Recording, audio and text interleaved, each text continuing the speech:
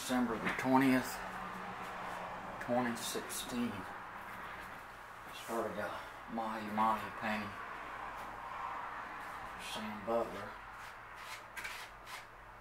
And I've never done a saltwater fish, so this is kind of a first for me. It's a Mahi Mahi.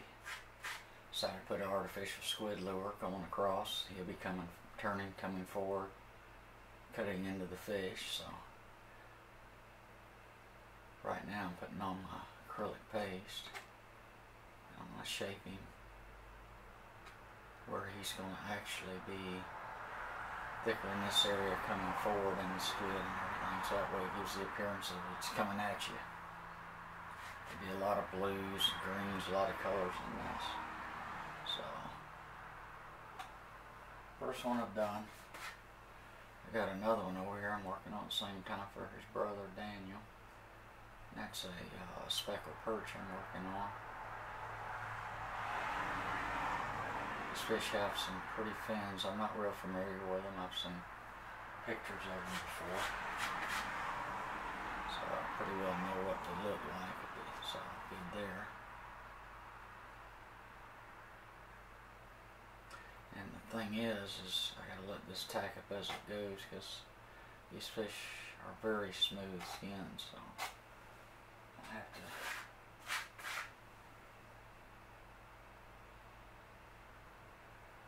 keep smoothing it out. This one's going to take a while to model this. Bear with me here, I gotta get some more. I'll sculpt in the face last because I want to bring it out to make sure it appears well beyond. As it tapers up and this comes out, I've got to make sure the face as it's coming forward has to be more into the foreground or most that, and the squid has to be beyond that to give the effect of everything else this way, that way, and forward. So, well, that's the plan anyway.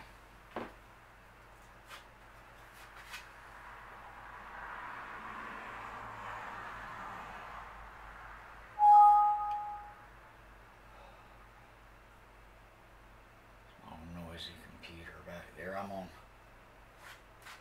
I'm online, I'm watching Sam, he's doing a documentary. He's away from his, looks like a documentary. I'm watching him live feed. He's away from his camera right now with those guys. So it's just, I like to watch him paint. So there's some good painters now. I get a lot of inspiration, I just like watching them. I just paint in a different way. I overcomplicate everything. I gotta have mine sticking out. I like being different. It's kind of self-taught, so kind of sticks with you. You can't change an old dog. It's just what he does.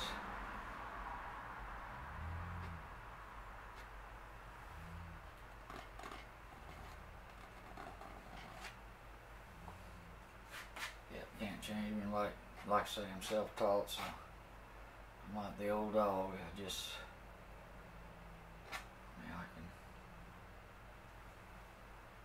go with, sometimes I alter just a little bit, but that's just because I have to, it's according to the painting style I got to use at the time.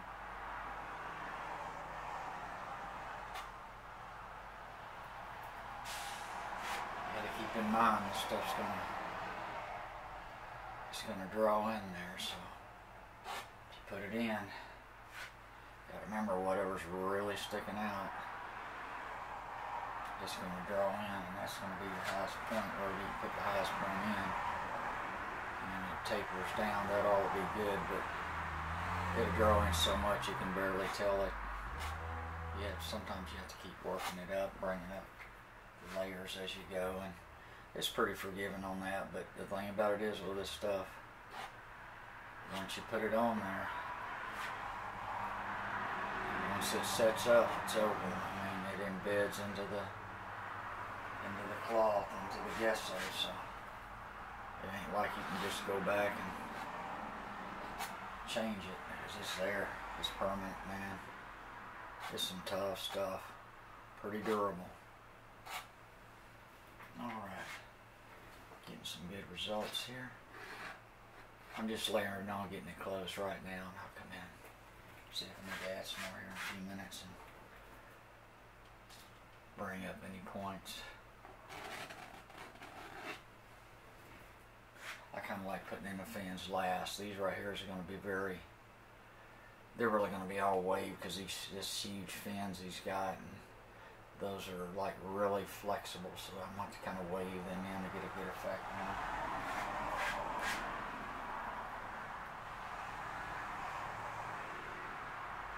Kind of building toward the head, so that's going to be the closest point.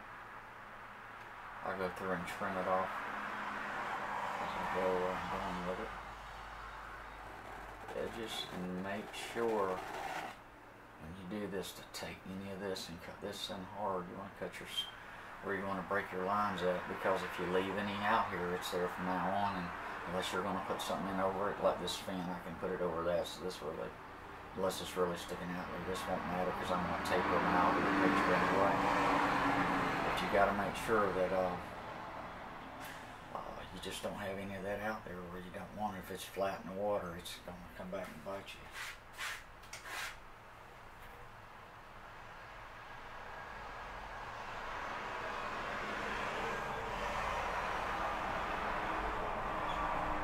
So just that quick, I bumped it with my finger just that quick. I cut it that fast right there.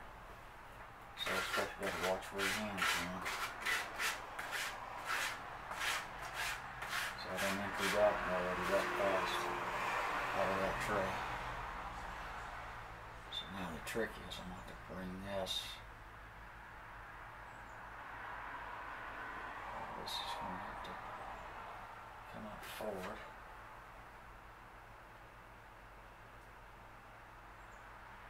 This flesh is going to be smooth. I'm going to bring it up toward his head carefully, because I've already done a lot of work in that. I don't have to go back and work on it again, because I have to keep smoothing it out.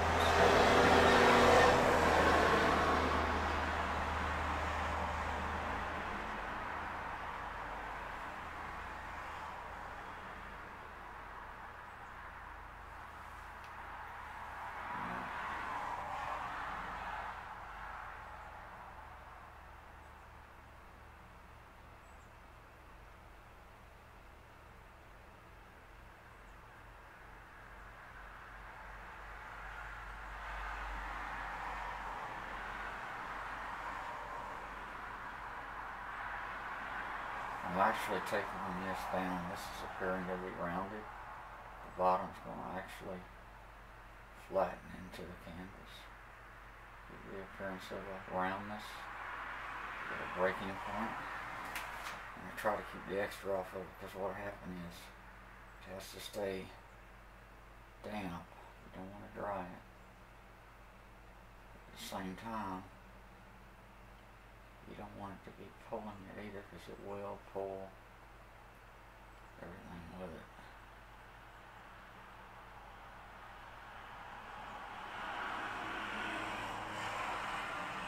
You about have to have a welder hand doing this when you're fine texturing, because it's kind of like you're seeing it with your eyes, just like a welder does. He knows where it's at. He never really hardly touches it except slightly, very slightly.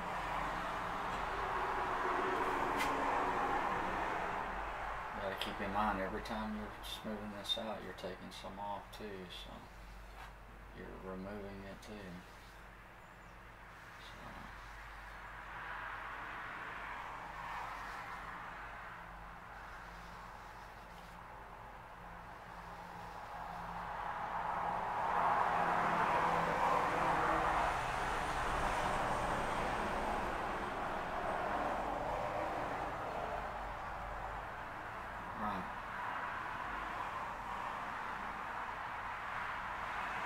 Now,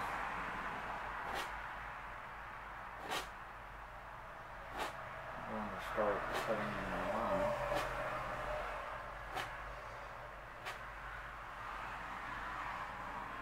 Actually, I'm going to put more in there.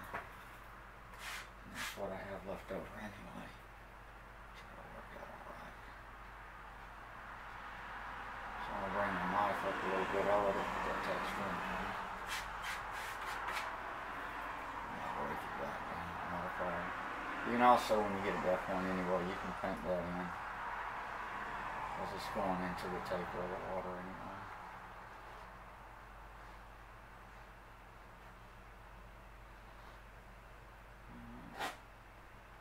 That's where I want to go.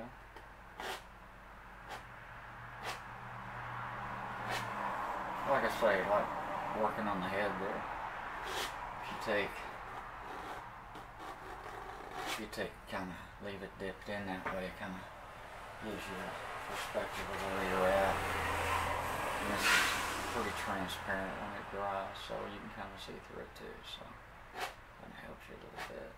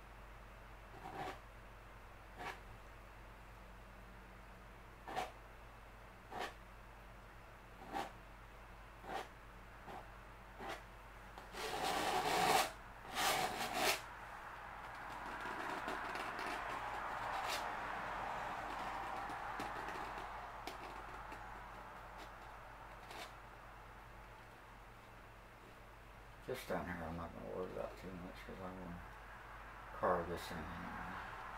When I get down there, that fan's going to have to fit just right in here.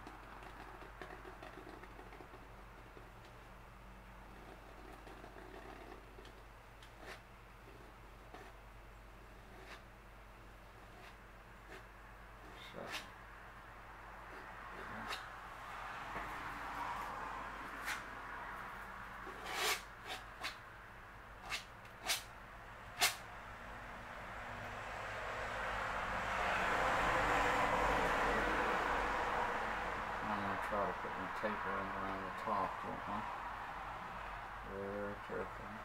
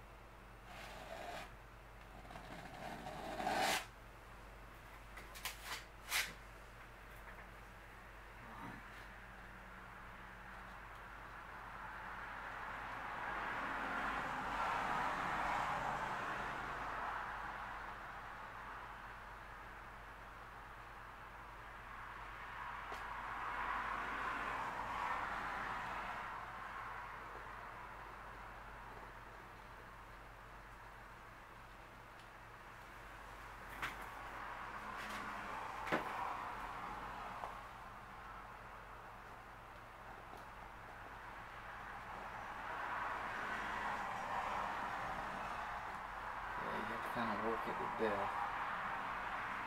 Once you get it where you want it, you're good to go. So I still got to get this taper right in there just right. It's getting there.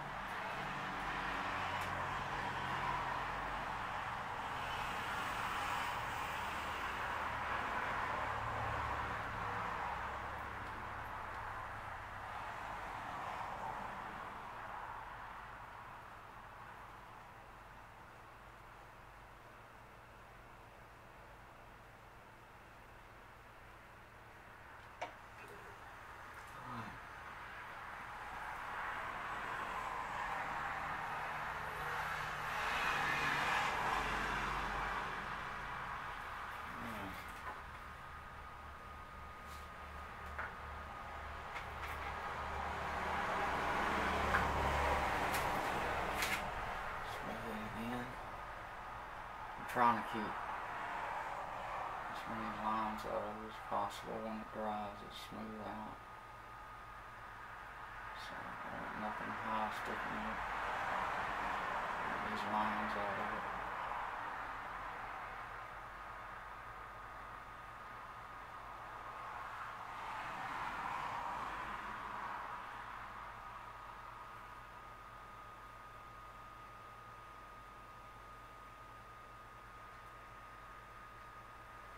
Okay, at this point, we're going to get very delicate here. So I'm coming into that head.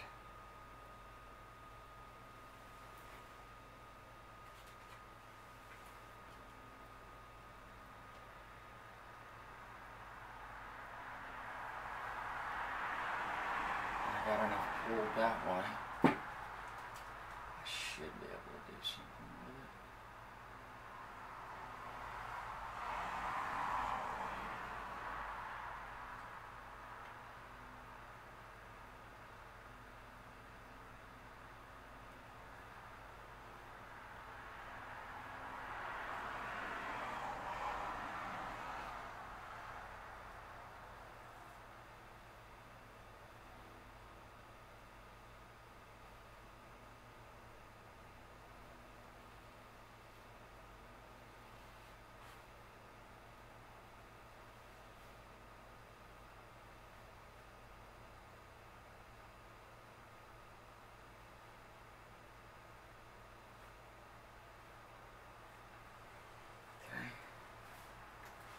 It's the only thing, if you do, this is all going to be built up here anyway, right here.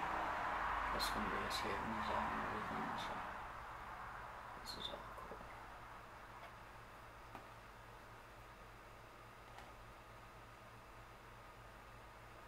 This all be good.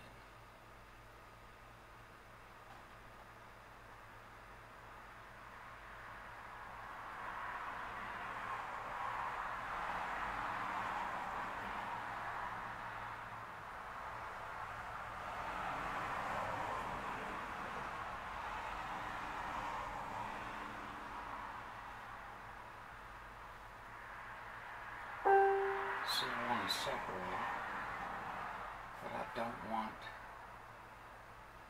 the gap in there. So, I'm trying to get an effect.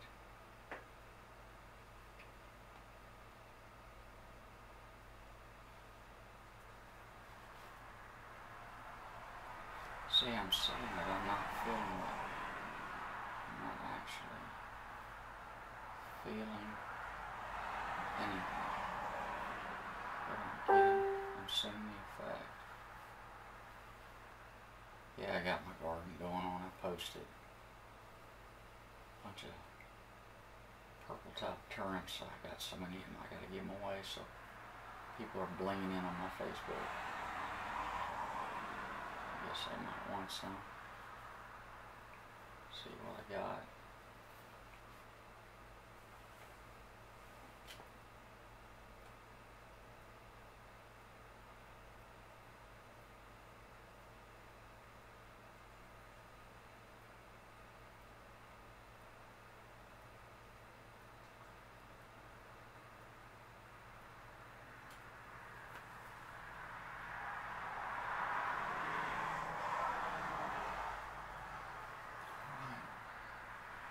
I think that'll work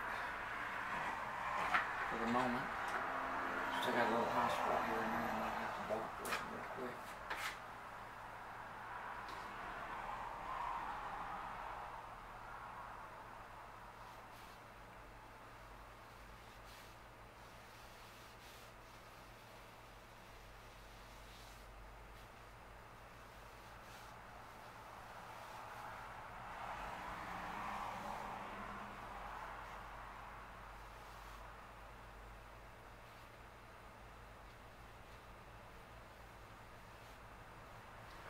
Smooth it out, much as possible. Yeah. Make sure all good. And for now, there we go. That's see, you can't just looking at it. Gotta judge your distance.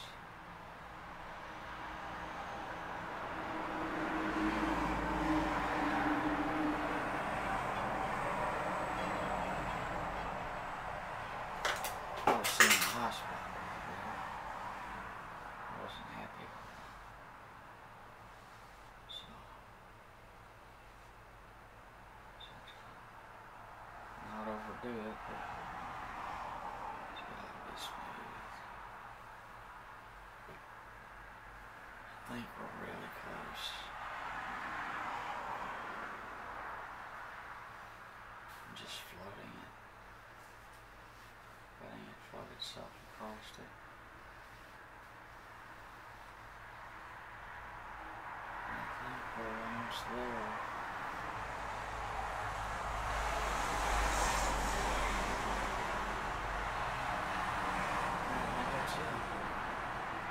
Alright, will it just tack up? And it will come back where we need. See, I almost messed up just that fast. Just that fast. See, I'm seeing a little bit up here I'm not happy with. Because, you know, if this was a bass or a speck or something like that, or a brim, it wouldn't be a big deal. Because they got scales. This guy here, I mean, I'm sure he's got scales, but he's just too smooth. And I'll come in and touch this up. I gotta do the fin anyway across, so it'll be alright.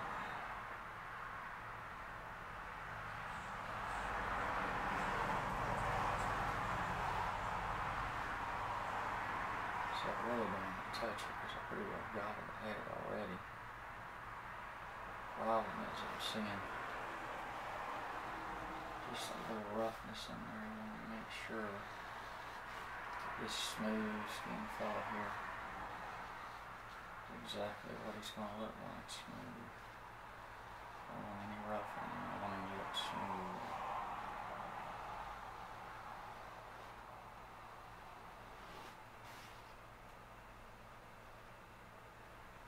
And I think I've pretty well got it.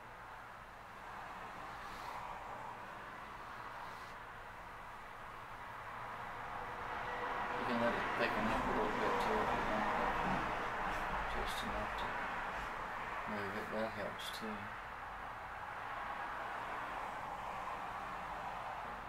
As it thickens, it's a little more forgiving as you go on that too. It's a little forgiving.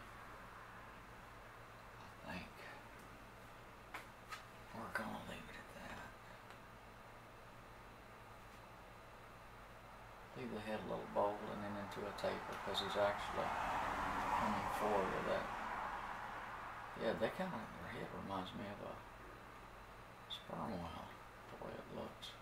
So I'm going to have a hard taper forward. Leave that forward. And that way it pokes out. Alright. There we go. So leave that for now. I'll come back in here and touch all this up because I still got a lot to do. But this I'm happy with. That'll smooth out good and get the fins in.